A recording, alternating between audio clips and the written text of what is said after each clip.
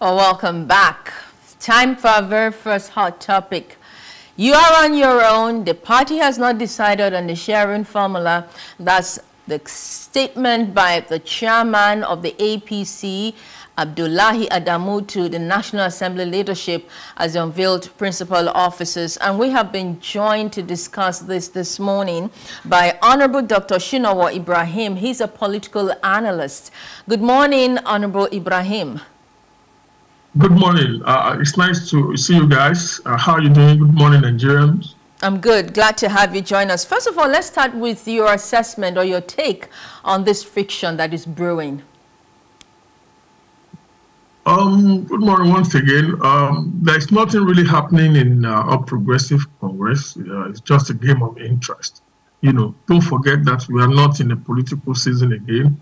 Governance has commenced. We have the president, we have the vice president, we have the vacation cabinets, ready to work. And the National Assembly will not be able to wait for anybody to constitute his own leadership so that the standing committees can commence, the screening of the ministers, and other senior government officials, oversight and other functions. So I don't want us to dwell more about, people not, satisfied with the list of the leadership of the National Assembly. It's not really a big deal. It's just a normal process in politics, Things happens like that. You go here, somebody go B and C. So it's okay, it's all right. Well, don't forget that the House has commenced. The proceedings of yesterday was, thoroughly published and, analyzed, and the House and the Senate has commenced their duty, their constitutional duty. Very soon, the list of the standing committees,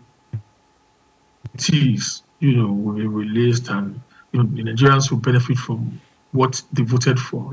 So it's not really something we should. So this is not a case really dwell on. So this is not a case of a house divided against itself. I mean, because the chairman of the party, the APC, is saying we have a sharing formula and this does not reflect it. We have not shown who and how these principal officers should be selected as a party. You do not see this as a party divided against itself, especially since the Senate president is from that party. I would like to be a little bit cautious about, because this is not the time for politics again. I'm a member of the National Presidential Campaign Council of that party, and also served on a professional body as a PhD holder, work on different public policy, for the party and, other institutions, I know Senator Adamu very well, right from his governorship days when he was serving as a governor of Nasarawa. When you have interest in different people, unfortunately, your interests turn to fictions. You're unable to actualize your dream. Sometimes, you still have this, residue of, failure. So there's nowhere in the Constitution that confirmed on the party that the party must, nominate or advise the leadership of the National Assembly. Those are unconstitutional statements. So I would suggest we shouldn't bother ourselves. We have a lot of national issues to discuss about what Bola Ahmed Tinubu is doing, in government. So this friction is good for democracy, you're saying? It's a brilliant one for democracy. It's not even good for the friction is not there. We are expecting PDP to raise eyebrow. We are expecting PDP and Labour Party. Well, they have raised eyebrow. They have raised eyebrow, and they are saying it's pure selection. It's pure appointment. That what it shows is that the National Assembly has mortgaged its independence. That's the view coming from the Labour Party. Unfortunately, I have not, seen where the official statement was released by Labour Party or PDP.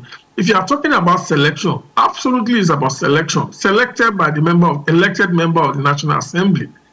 When you voted into National Assembly, people need to be enlightened, including the leadership of who are objecting to what the leadership of the National Assembly has done. They need to be enlightened. Even the party needs to go for some section of political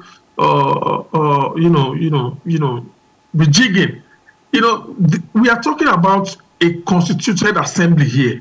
They were elected by their constituencies. Once they get into National Assembly, the process of selecting leadership is between the 403 or so, you know, elected members. So if they even, let's assume the party even has sent its own list, it would not still fly if the members in there don't agree with them. It has happened. Look at Tambua, doing Tambua and Mulikat. Look at Dugara and Adia Baja. Look at the issue at that time. The party set in their own list. Still it doesn't work. Still it doesn't work. So it's all about, you know, it's internal politics within the elected member of the National Assembly. So the party, for me, from scholars who say the party is just prognosing, because your recommendation, your advice is going to be a recommendation, just an advice. So so that's why I say there's no issue at all. We should focus on governance. What is going on in governance? What is Bola Ahmed Tinubu doing? Those are the things that we should discuss. It's not about somebody is not happy, he's not happy. He's from the North Central. North Central has produced the deputy. In fact, he should even be happy. I don't know if the national chairman actually said that, but I think I was reading in few, you know, platforms. But you know, it's not a big deal. You know, the party has moved on, and those names on that list are credible Nigerians. You know, cut across, you know, every section of this country. So anybody flipping is just, you know, it's just don't worth, you know, discussing at all. Okay, well, Adamu is flipping. He happens to be the chairman of the party that produced the president. And from what you're saying,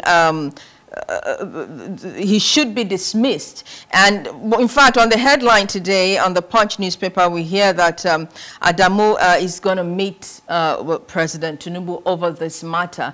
This means that it's something that he considers important. Matter of fact, there are also some statements from some quarters that this is actually a cold war between Adamu and President Tinubu, and this is just some of the things playing out as a result of that cold war. How do you respond to this? What is the cold war?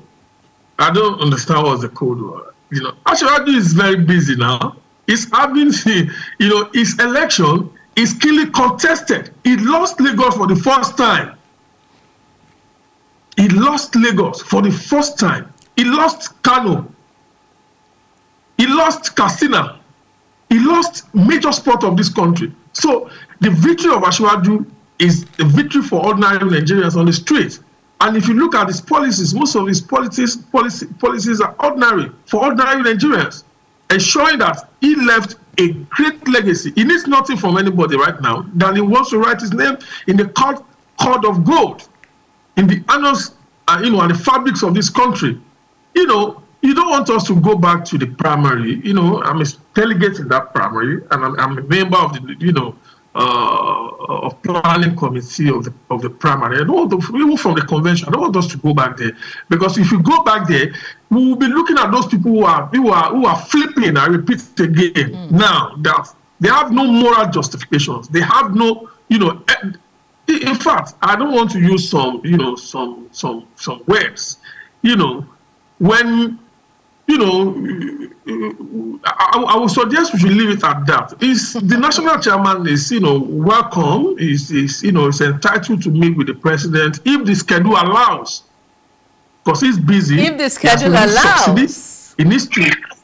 Yes, I repeat, if the schedule allows, because it needs to serve over 230 million Nigeria right now.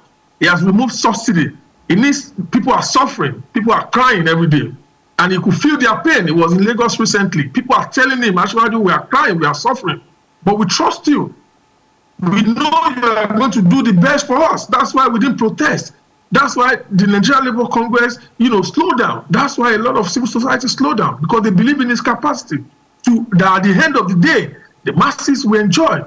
Nigerians will enjoy across the North Sahara, across the North Desert, to the creek of Niger Delta and the western part of this country. You know, it needs to address the monetary issue. It needs to address the oil and gas sector. It needs to ensure that the market forces reduce the price of PMS. It needs to ensure that there is sufficient gas. You can imagine gas has dropped almost about 40% because the market is open. You know, and we have to look at what this gentleman is doing. Is forcing, is what they call community economy, is compressing the economy of this country to prosperity, allowing the prices of goods and services to force the price into reality. He has opened up the oil and gas, downstream, upstream sector. Yesterday, he signed almost $5 billion floating gas stations. So these are the issues that we should discuss about what I expect the media, you know, to look into what it's doing. And if the oppositions, who are the major opposition, the PDP and the Labour Party, should come up with their strategy, you know, to key into what it's doing, or they can also raise their own objection in terms of, you know, criticizing, you know, diligent criticism of what it's doing. So if somebody is meeting, if anybody is meeting Ashwaju, if the schedules allow, I know it's very busy. I know it's going to have a lot of meetings. We have a revenue shortage in this country. We have workers issue increment of payment of worker because he must increase. He has to increase the wages of civil servants. He has to do a lot of things for, you know, for young students in this country. You know, ensuring that those people that deserve to be supported are given the loan. He has to do a lot of things. He has to submit his ministerial, you know, list. Yeah. So why will he be bothered about somebody not happy with the, what is that? So how do you a senator now? Is he the Senate president or is he a member of National Assembly?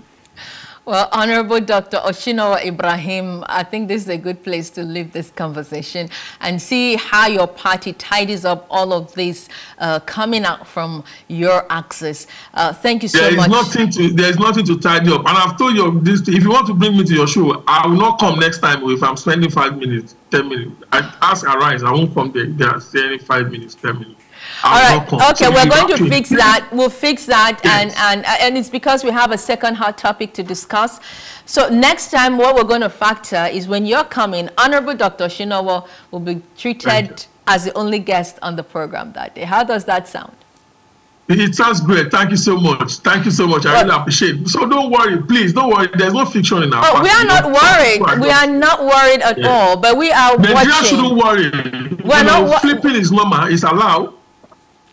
Members of, you know, we are just concerned it's not the crime. To see all of this playing out. We are observing and we are reporting as journalists so that Nigerians will be fully aware of some of the games being played by some of the political actors in the country. Thank you so much. That's fine. That's fine. That's fine. Nigeria should just relax and enjoy Bola Tinubu's leadership. That's just it. Enjoy your day. Thank you so much for being a part of the program. My regards, my humble regards. Thank you so much. Okay, it's time for us to move to our second hot topic. We've had Honorable Dr. Osinowo Ibrahim, who has joined us to look at the crisis brewing in the APC camp. He says we should dismiss those who are flipping. So that is their story, which we have brought to you as members of the Fourth Estate of the Realm. Let's have your thoughts on this. You can go to our social media platforms and let us know your thought on this discussion that's brewing. Right now, we'll move on to our second hot topic. Stay with us.